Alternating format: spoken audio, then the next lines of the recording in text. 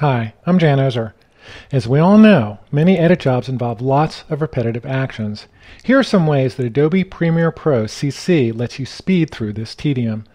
So we're going to look at two different projects. We're going to look at a video shoot in a minute, and we're going to look at a webinar to start. So here's my webinar. There's a couple of components. We've got the slides down here. There's 32 of them, and we've got the speaker video up here. Now I've adjusted the positioning that I want in the first slides.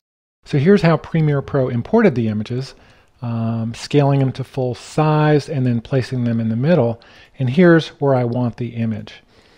So now I've got to get this adjustment, which I made up here to the motion controls, over to all 31 of these other slides. A couple different ways to do it. The easiest way to do it is to select the source clip and then choose Edit Copy, and then choose all the targets and choose Edit Paste Attributes. In the Paste Attributes panel, Premiere Pro will show you all the adjustments that have been made to the fixed effects, and any of the effects that you've applied to the clip will show up here. Let me show you what I mean. So here's the speaker video, and in the speaker video I adjusted the motion to get it over here on the right. I cropped it, I adjusted the brightness and contrast a bit. So if I copy and paste attributes here, we'll see all the adjustments made or all the effects applied from the source clip that you can choose to apply to the target clip. We're not seeing that here because the only adjustment I made to the clip was in the motion controls. So I'm going to choose Edit Copy, again choose my targets, Edit Paste Attributes. Motion is the only effect that I want to apply to all those slides. Click OK, and the slides that used to be centered are now in the right position. So that works really well when you're applying an adjustment made to one clip to a bunch of clips on the timeline.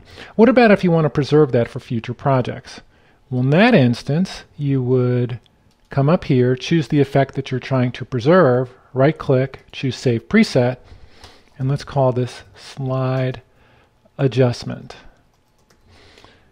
If you had keyframes in the clip, you'd have to mess with these. We don't have that, so I'm going to ignore them. Obviously, you can type a description here and then press OK.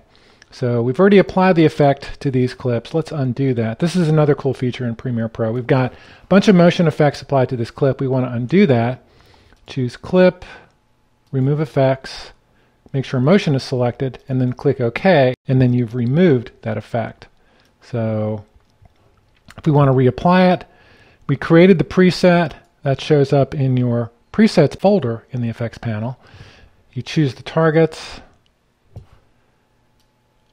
drag the slide adjustment onto any one of them, and then they are all placed where you want them.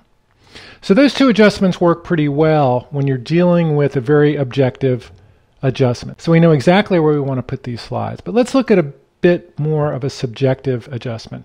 So this is a video shoot. I've got two clips, a bunch of different scenes that I've carved out of those two clips. And overall the video is actually pretty good. The only thing is, because of the blue background and the gray shirt, the face looks a little bit cold. So what I did on the first clip was I used the three-way color corrector to boost saturation in the midtones from 100 to 157, and that gave me a little bit more warmth in the face, as you can see when I toggle this on and off.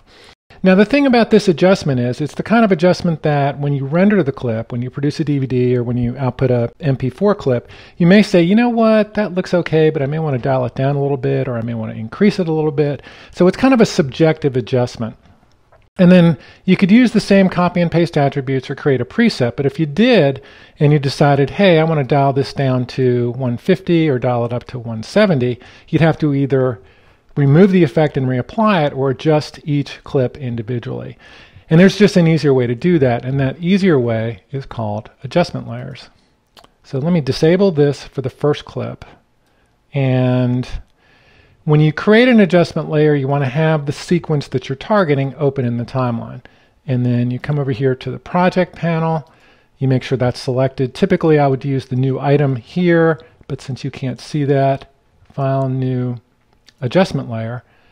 And the adjustment layer, as you see, is customized for the resolution of the open sequence, and that's why it's important to open the sequence first. And then here's the new adjustment layer, and I take that and place it over all the clips in the timeline that I want to adjust.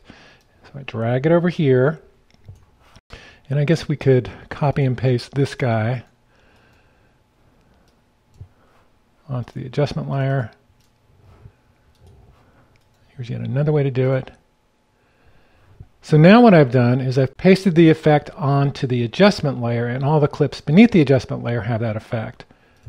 And you need to disable here so everything looks the same. So say over this clip, if I come over here and toggle it on and off in the adjustment layer, you see that the effect has been applied to the clip beneath the adjustment layer. So there you go. Repetitive tasks don't have to be tedious in Adobe Premiere Pro CC if you use one of the multiple techniques described in this tutorial. I'm Jan Ozer. Thanks for watching.